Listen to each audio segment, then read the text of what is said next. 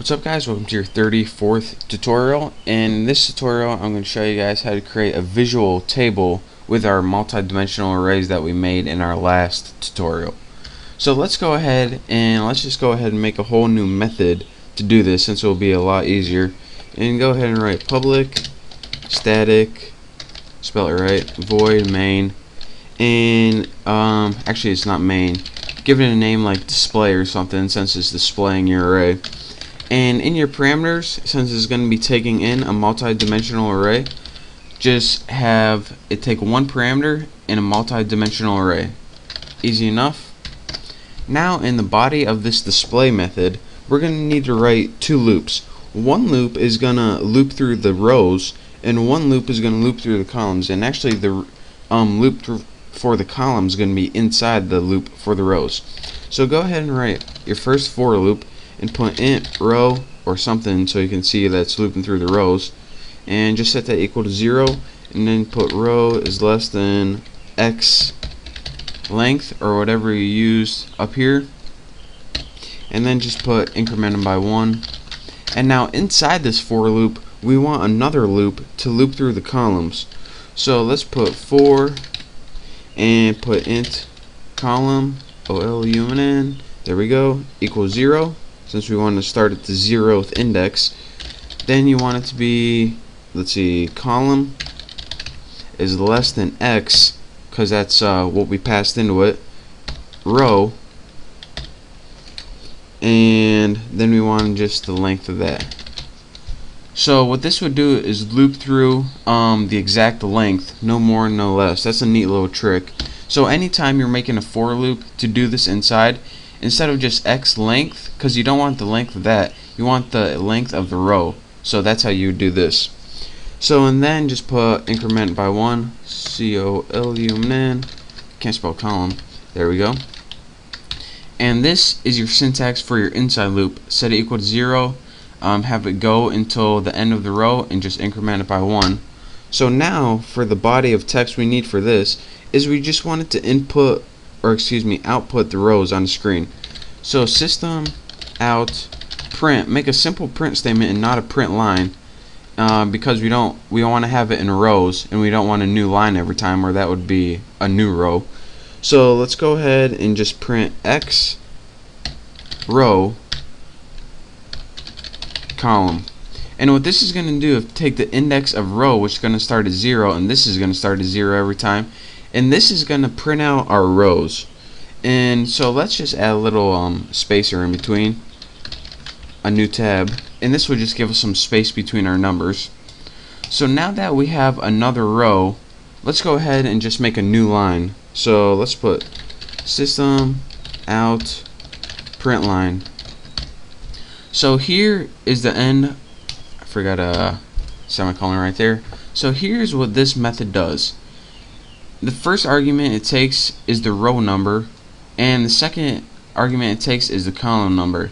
It loops through, and what this does right here is it just prints a row.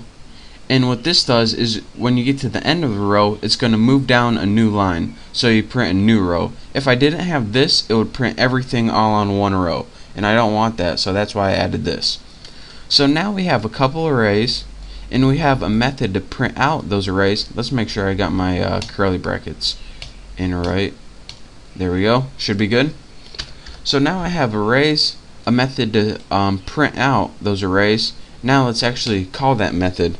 So all we would do, let's make a print statement so we see what's going on. Print line, and just put something like, this is the first array. And to call this, what you would do is simply put display, since this is the name of our method, and you want to pass it an array. So let's go ahead and put first array, and again, you don't need, I spell array with 3 R's, yes I did. And again, you don't need to put any number of elements, since it already knows. So next, let's just do our other one, system out print line, and then just write this is the second array, and then just display that too, not the splat, display second array. There we go. Should be good. So now let me run this, make sure it works, and I'll show you guys. And take note, in my first array there are 2 rows.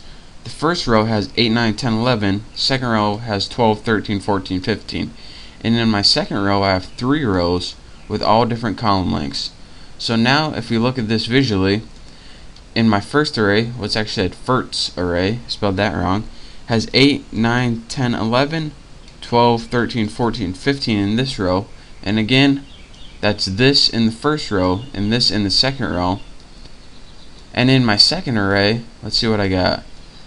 30, 31, 32, 33, 4 values in the first row, this one in the second row, and 3 in the last row. So again, that's 4, 1, and then 3. So that's how you print out visually your table in a multi-dimensional array. So let me explain to you guys one last time how this works, and hopefully this will clear some things up. We went and we had ahead and made some multi-dimensional arrays using our 2 square brackets and kind of putting arrays in an array. That's what a multi-dimensional array is. This calls the function, or the method, excuse me. And what the method is, or how it works, is this. This is just housekeeping stuff. We wanted to pass a multi-dimensional array. So we make a multi-dimensional array. We just name it X so we can use it in our method. So the first thing we do, this entire thing is a for statement right here. And this just loops through the rows, or the first ones. And inside that, you need to loop through the columns, or the second one.